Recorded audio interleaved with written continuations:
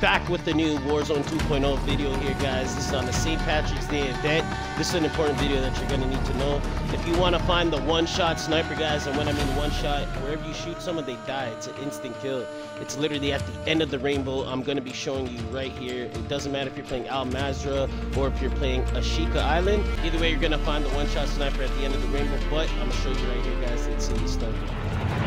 Alright, guys, all you gotta do is follow the end of the rainbow in the sky. Where the rainbow ends, that's exactly where all the golden boxes are. Enemy soldier incoming. It's actually pretty good. A whole bunch of these hits to load up, but there's going to be a Fiesta here. Fiesta. You know what I'm saying? It's all up in the water right here.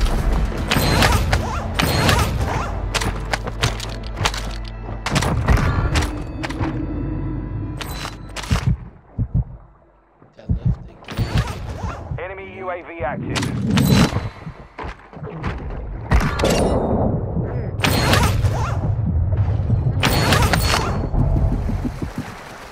You guys are already at 57,000 already.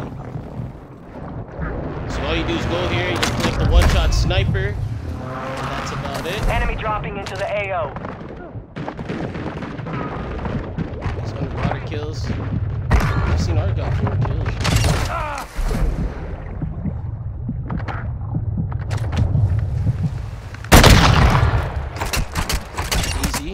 Easy. Oh my god. Alright guys, hope you enjoyed that video. Way more to come. This is pretty much how to find the St. Patrick's Day end of the rainbow loot, golden chest, and also the one-shot, one-kill sniper. Subscribe if you're new to the channel. I'm Steve. On the Warzone road and in junk I back up. Got a bitch